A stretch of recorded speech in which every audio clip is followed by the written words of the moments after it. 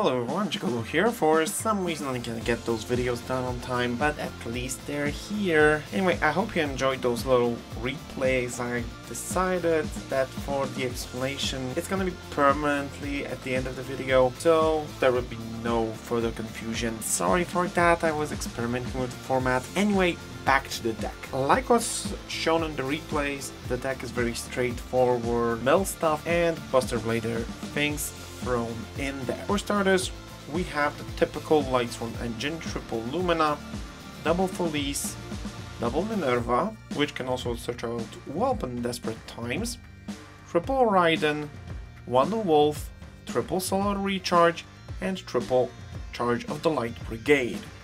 The main purpose of this engine is, of course, milling.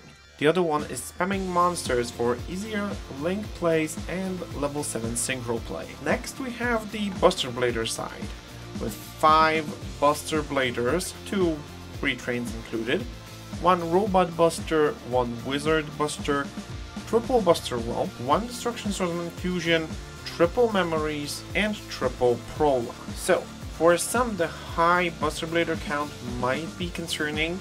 However, please remember that this is a Lightsworn variant, so milling is bound to happen.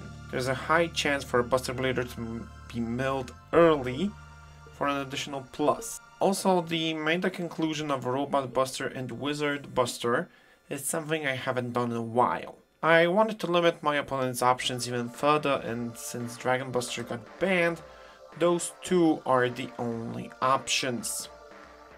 Both are heavily format dependent, but since Buster Dragon can attach them as part of a quick effect, I don't see an issue. The triple memories is also something that's not usually done. However, the reason stays the same. The deck mills a lot, there's a high chance for memories to be milled, so a single prologue can establish a Buster lock completely. Last but not least, we have the mill cards. 1 Electromagnetic Turtle for stopping the battle phase, 1 Recover for more spamming and additional synchro plays, double Galaxy Cyclone for that back row removal, and Breakthrough skill for additional negation. In the extra deck we have 3 Buster Blader fusions, 3 Buster Dragons, and a single Hot Red Dragon Archfiend for the Buster Blader side. For the Lightsworns we have Crystal Wing Synchro Dragon, Michael the Arc Lightsworn, Fortune Lady Avery, Tornado Dragon, Minerva the Exalted Lightsworn, and Curious the Lightsworn Dominion. Crystal Wing Synchro Dragon can be easily summoned with Recover and a level 7 Synchro like Michael or Fortune Lady Avery.